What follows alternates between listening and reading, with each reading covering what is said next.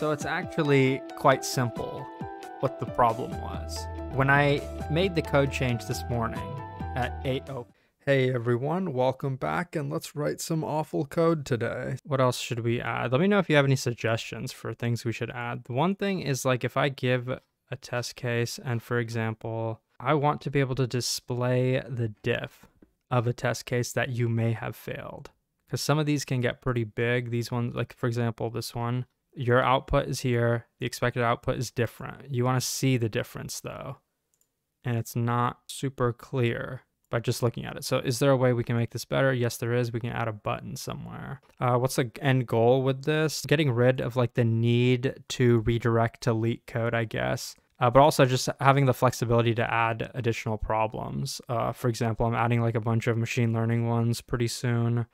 Why does it show accepted? It must be because these two are equal. And what is that? It shouldn't be equal. So what's going on here? This is accepted, even though the answer is 100% wrong. It shouldn't be marked like that. Test case output. I guess I should just log it.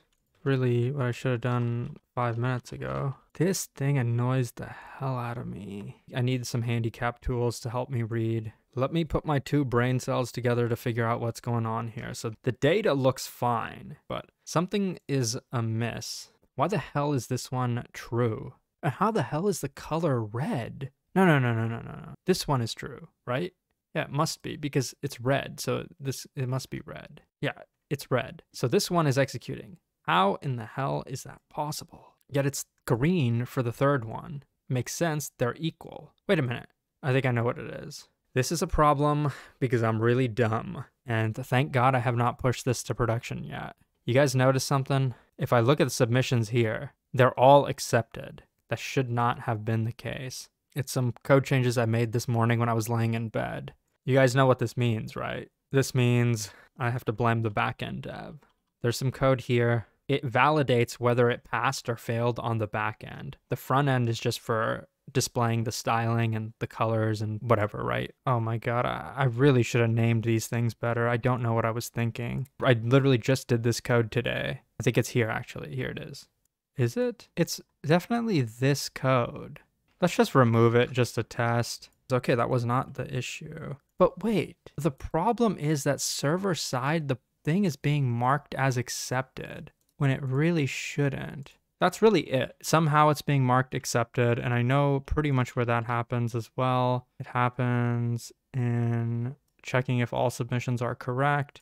We loop through all of them. So let's just check here. Console. Everybody's out there learning fun tech, and I'm sitting here working on Angular. I kind of want to check the judge response. Where is that?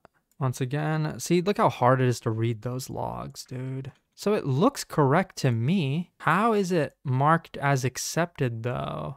I'm setting it to accepted probably here, but it looks like it's already set to accepted. Let me see. Okay, it's accepted before that. Okay, I'm gonna get really... Wait a minute. I know it, fellas. It's when I'm submitting to Judge 0. This is the code I updated. This is it, and I'm so confident in my hypothesis. I need my theme song on.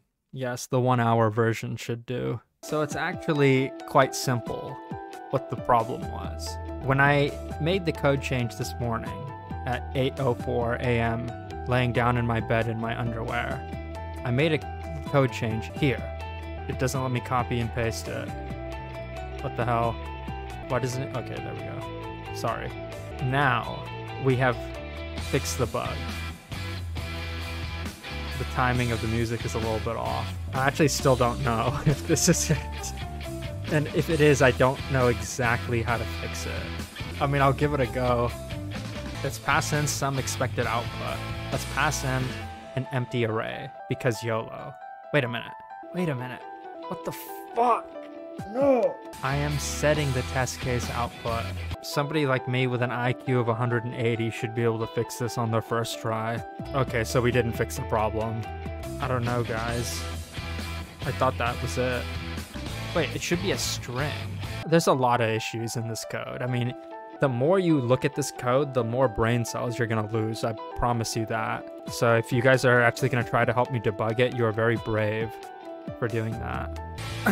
Second try's the charm. Holy. Okay, we don't need the music anymore. We save it for a rainy day. It's just light work for an ex-Google engineer like myself, but you know, I had to sell the story a little bit. I had to make it look like I was struggling just to kind of get the narrative going. Do you know what I mean?